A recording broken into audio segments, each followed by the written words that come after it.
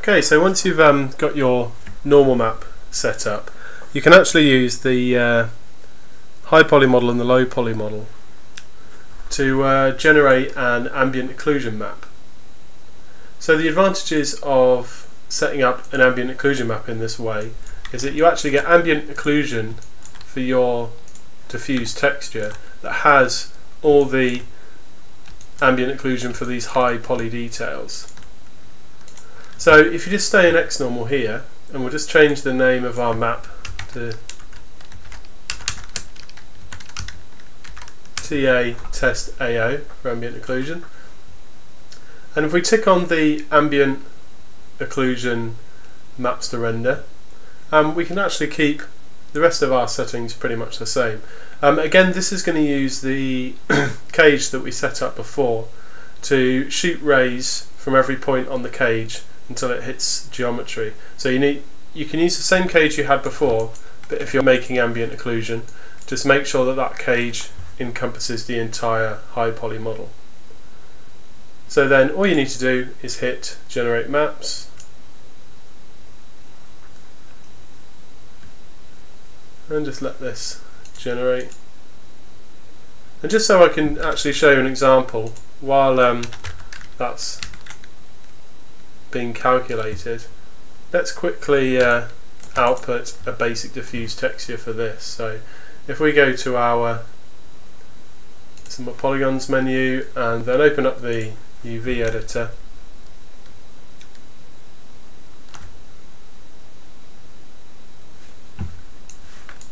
and then we'll just do a snapshot from this.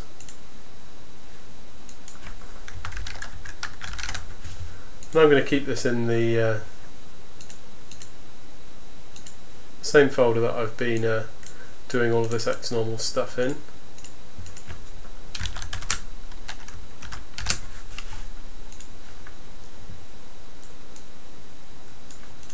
And I'll just say this is a JPEG. Okay, so if we just check XNormal, it's still calculating the ambient occlusion, so it does take a bit longer than the normal map. So let's come into Photoshop. We can see we've still got our normal map open there.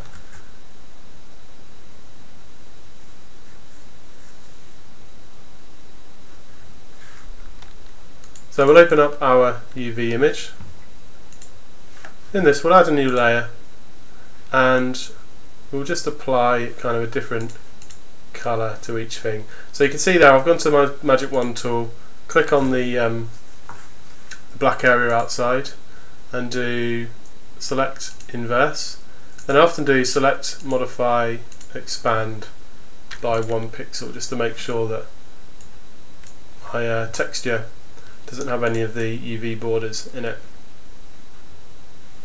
So I'll fill that in with this horrible purple colour I've got here. And I'll just turn this into a layer by double clicking and doing OK, drag this up and just set this to lighten.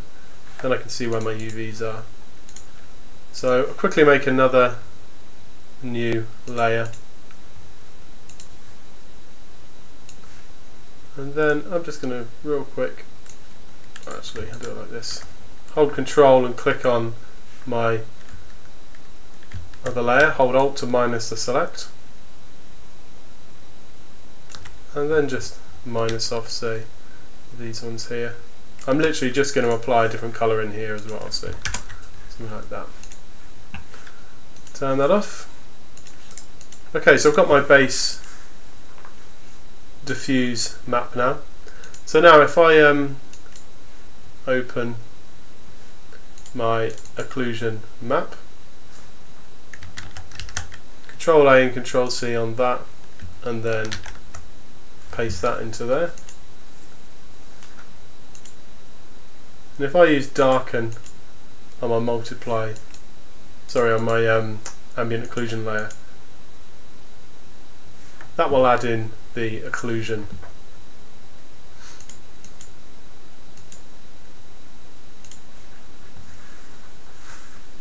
Okay, so if I might just turn this down to about 50 opacity. and then do save as, and that's my kind of base diffuse for now. Obviously you'd want a lot more detail in there, but I just wanted to show you how to use the ambient occlusion.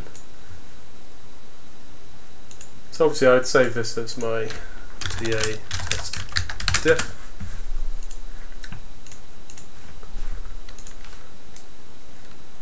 Assign a new material to this.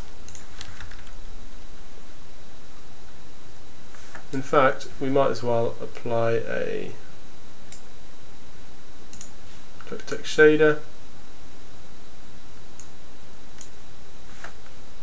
Remember, if you're using a direct text shader, you want to be in viewport 2.0, and you need to make sure you have DirectX 11 turned on in your plugins.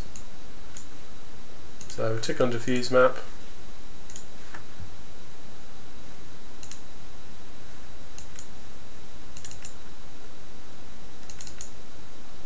And there's our diffuse assigned to our model, obviously with no bump at the moment. So we go back to our shader. If you scroll down, you'll see you've got a normal map here.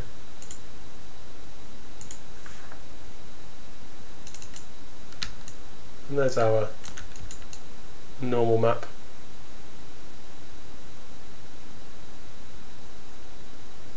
Assigned to our model as well. And it doesn't seem to have done a very good job here. And that's because it's actually the AO has picked up the fact that the bolts are sat on top of this. So probably what I'd want to do here is actually take that out of the ambient occlusion, like so.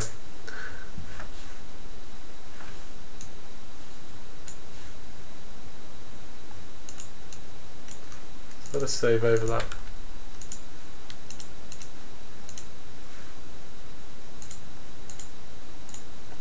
If it doesn't reload, oh, I'm on the normal map, that's fine.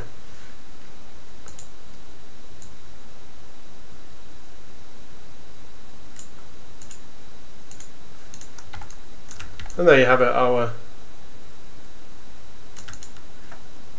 diffuse map combined with an ambient occlusion map combined with a normal map.